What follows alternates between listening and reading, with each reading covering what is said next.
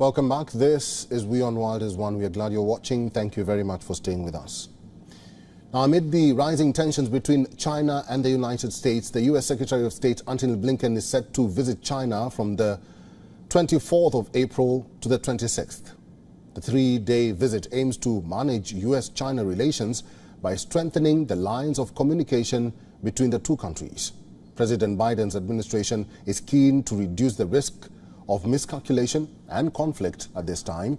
According to U.S. officials, the visit has three primary objectives, including making progress on key issues, directly communicating concerns on bilateral, regional and global issues, and responsibly managing competition.